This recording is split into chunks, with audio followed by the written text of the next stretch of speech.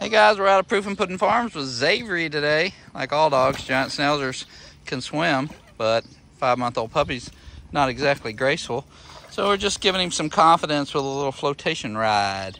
So he got off the concrete onto the float really easy, floats around, wants to play with his toy, no nerve issues, nothing bothers him, and he's having a good time. Float over here and get the toy, Anna Marie. We'll give him a little reward and we'll let him get off. And once again, that's just part of it, you know, getting the sea legs, so to speak. Also help later if he goes for a boat ride. He's used to, you know, unsure surfaces, and at 5 months, believe me, if we hadn't already done a lot of work with agility and slippery floors and open steps, he wouldn't be doing this.